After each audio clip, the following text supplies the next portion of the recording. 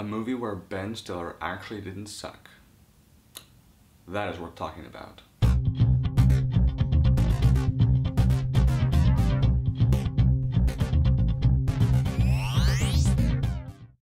Written by Wes Anderson and Owen Wilson and directed by the former, this was the former's third feature film. And he carries on the tradition of putting the same people, much like Nolan, into very quirky roles. Although with Nolan it's more serious roles, but the same idea, the same cast for most of his films. This came out back in 2001, and I recall seeing it at Blockbuster many times, and I was intrigued just by the cover art. But I was a young boy and was not mature enough, so couldn't watch it. So I figured, hey, why not just, wait, start a YouTube channel, then do a couple hundred reviews, and then someone will request it. Sounds logical to me.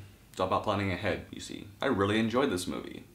Really enjoyed it. All the characters were well written and interesting, although I will say that I think Bill Murray was a tad underused. I also feel like some of the scenes were slightly overlit. The film as a whole looked beautiful. I mean, gorgeous, but just occasionally a tad light. But probably my biggest issue comes with the pacing. As the film progresses, and especially during the last quarter of the film, it slows down and starts to have a slight drag. And there were even a couple times I thought it was gonna end, but it didn't. But I like the way it wrapped up with a summary of everyone and how things turned out. It was funny and believable. Any Wes Anderson fan who has not seen this should. But a word of warning for sensitive viewers like myself. If you have not seen this but plan to, I feel I should inform you that there is a scene later on in the film where a character attempts suicide via wrist slashing. So if that kind of thing bothers you like me, then just be wary of it.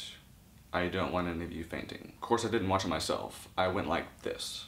So I don't know how bad it really was, but it's there. Overall, I give it 4 out of 5 stars. It's very well made, got a good story, interesting characters, at least I thought, and at some point worth a second viewing. Thank you very much for your time. Have an awesome day.